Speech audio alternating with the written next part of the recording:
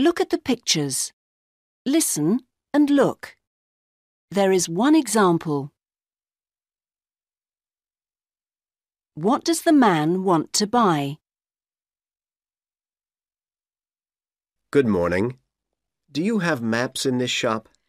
No, I'm sorry. We only have books and comics here. Oh. Try the shop down the road. You can buy them there, I think. Can you see the tick? Now you listen and tick the box. 1.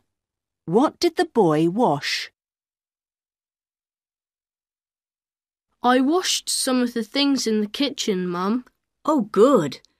The cups were very dirty. Did you wash them? Oh, I didn't see them. But the glasses are clean now.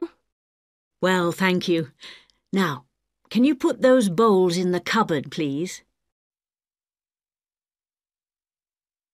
2. What did Sue buy? We didn't have any bread for breakfast this morning. I went to the market and bought some. Good. And we needed some coffee. Did you buy any? Sorry, no, I didn't. But I bought some fruit. Oh, right. 3. What's the baby doing? Oh, it's good to be home. Oh, look at the baby. He's trying to take off his shoes. He doesn't like them. I know. And he's hungry.